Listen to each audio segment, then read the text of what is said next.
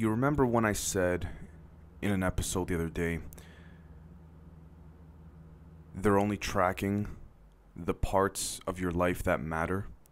Well, I have to apologize because I might in fact have been wrong. And the reason why I say this is because I'm not trying to instill fear or fearmonger, but when you learn about things that are being done currently that haven't necessarily gone mainstream, but you know that over the next 5-10 years will go mainstream, whether we know it or not, in a public sense, you have to admit when you're wrong. And so I think that when it comes down to different institutions wanting to control certain parts of our lives, they're controlling all of it.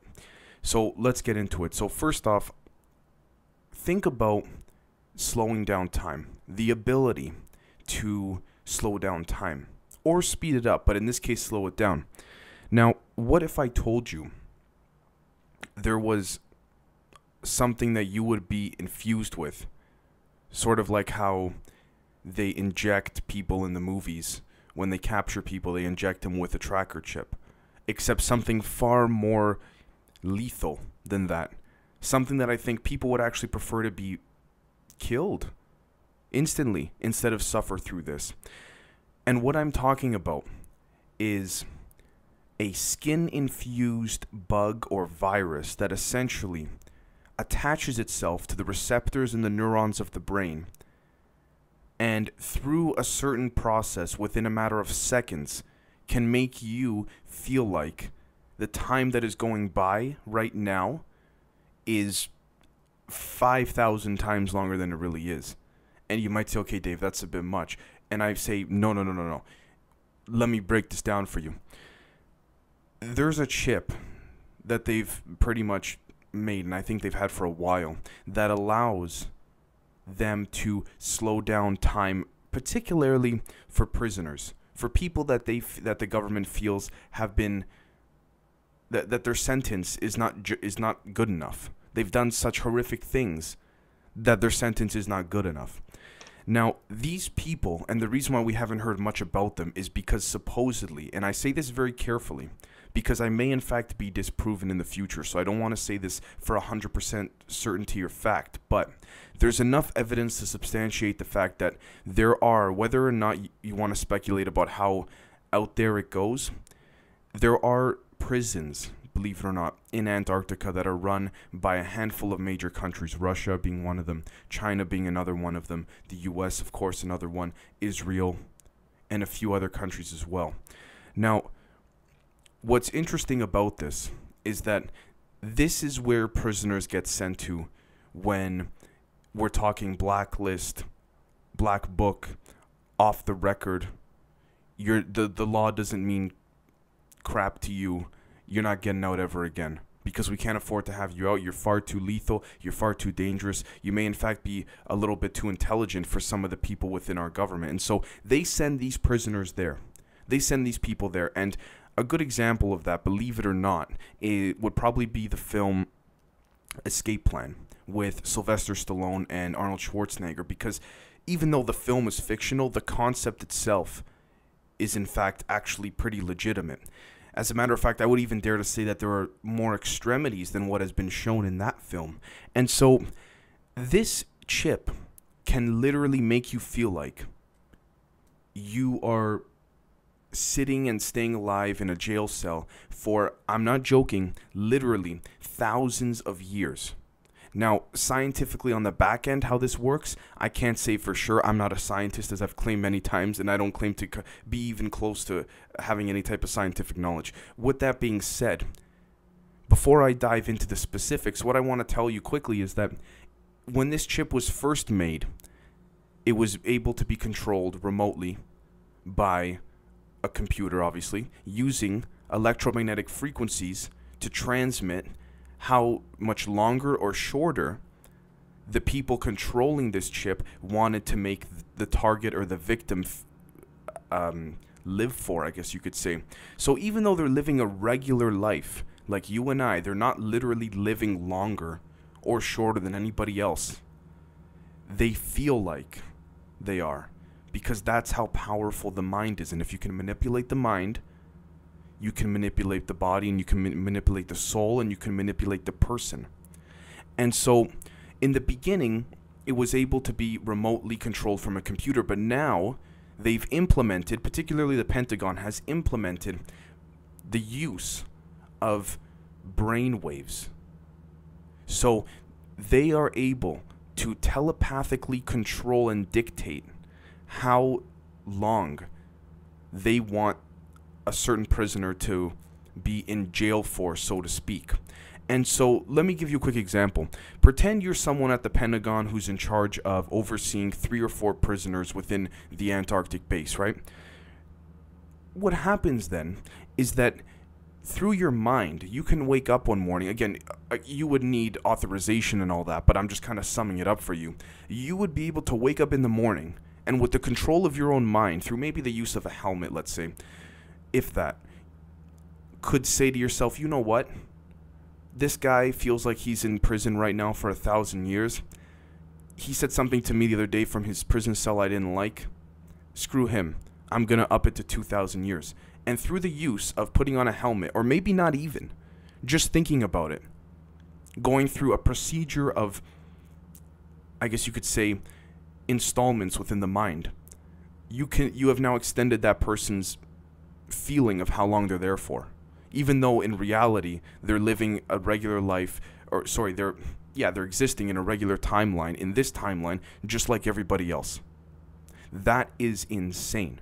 Now, the reason why this is so believable is because of the fact that there are things that have been confirmed publicly by the Pentagon, such as things like the ability to have bees, microscopic bees, or different animals project voices to confuse you and to confuse your mind and to mess with your mind. This is nothing new. The concept of utilizing EMFs, electromagnetic frequencies, and brain waves is nothing new.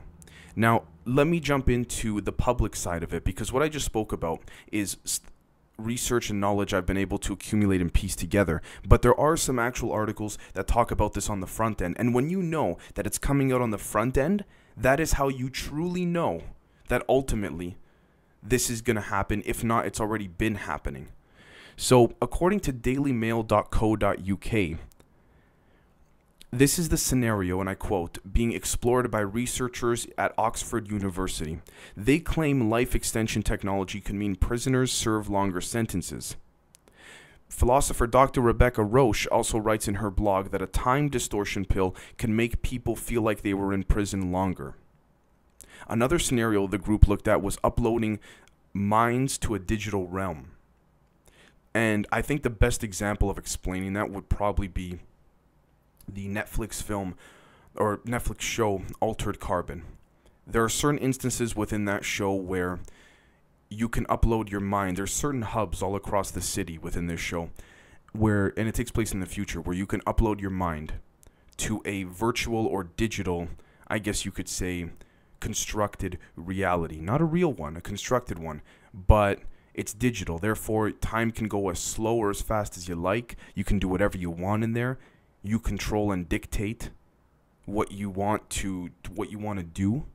And in the show, it's interesting because it shows that this is also used as a form of torture for the police.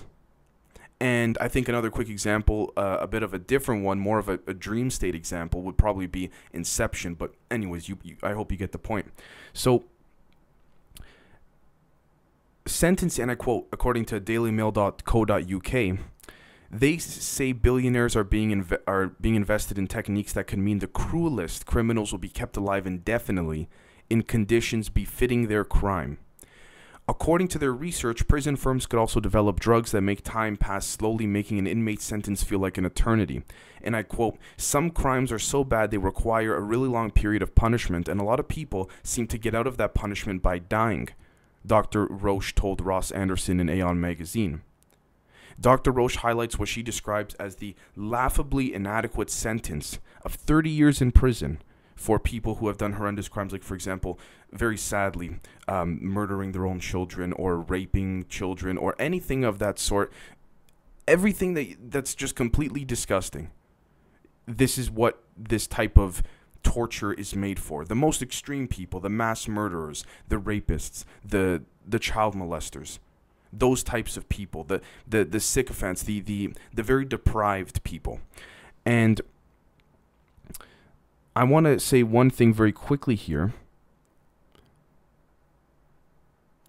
They believe that this technology had come from the ability that somewhere within our human DNA, we have actually been able to utilize our own DNA and prove at one point in time, we don't know when, I don't think it was any time recently, but prove that at one point in time, humans were actually living for thousands of years. Now, this is what their studies have suggested. This is what their science suggests. They're not really looking into how long humans have lived for, whether it was they lived for thousands of years and all that. They're just looking for the tools they need to make this type of chip or this type of pill possible. Now, of course, on the public end, what you're going to do is you're going to say, no, don't worry, it's a pill and this and that. We have to force it down your mouth. You have to take it, da-da-da. But even then, that doesn't sound as bad as being injected or having some type of infusion put into you that you might not even know where in your body it is. You might not even be able to get it out. And so I think that's ultimately something that is a form of biological human engineering that needs to be controlled very carefully, because if these chips are implanted into the public, we would never know. This could be something that could be put into our food, put into our water. We're at a point now where you can't even see the most microscopic computer chip in the world, and so to say that it's not possible to make something small enough to do this to you would be preposterous. Now, I guess it would be a good thing if you're not in prison and you had it by accident or something like that, because you'd be living for, say, 80, 90 years, regular span of a human being, but you'd feel like you lived for 1,000 or 2,000. So, I mean, I guess, but again, it all comes down to the way in which it affects the mind, the way in which the perception works. And because I'm not entirely sure, I'm not trying to play this off as a good thing, believe me. So with that being said, what I also want to talk about as well is that it is something to do with brainwaves. Now, the reason why I bring up brainwaves, and the reason why I've been bringing it up more so lately than before, is because of the fact that brainwaves have the ability to control objects and minds without any quantifiable measure, and there's no limit. And what I mean by that is this: the Pentagon and DARPA have discovered, and I don't know, they've probably had this for a long time, that they can use brainwaves to fly planes remotely. They don't even need to be in the plane. Soldiers can fly planes without even being, I guess, anywhere close to it. In fact, you may even be able to be on another planet. You could probably be on the moon and use your brainwaves to control a plane. Now, again, in terms of distance, I'm not sure how that would work. But ultimately, we can't rule it out, because I don't think there would be much of a purpose or interest for the Pentagon if you were only a handful of feet away or a handful of kilometers away. The idea is to get the actual human soldier out of the battlefield and let the tech do the rest.